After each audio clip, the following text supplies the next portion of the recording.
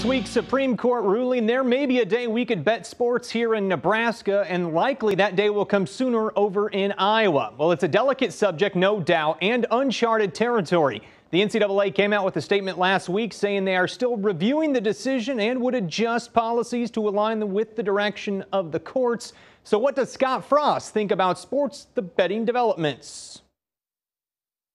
You know, decisions like that one are way above my pay grade and way being decided by people a lot smarter than me. We get to know our players as absolutely well as we can, so we can be informed about everything that's going on with them and try to help them make the right decision with every decision that they're faced with. And obviously not being a part of things like gambling is an important lesson that everybody has to learn. And we'll make sure we monitor our guys no matter what decisions are made and make sure they're doing the right thing. Well, if you're wondering, Nebraska opened as an 18.5-point favorite to beat Akron in the season opener.